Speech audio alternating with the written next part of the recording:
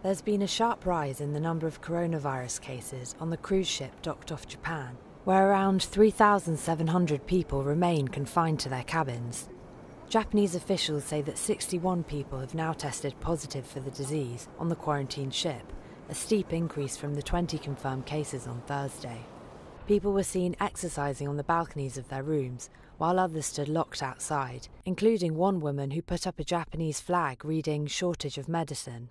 Passengers have been confined to their cabins on board the Diamond Princess ship for days as part of a 2-week quarantine after an 80-year-old man who disembarked in Hong Kong was diagnosed with the virus.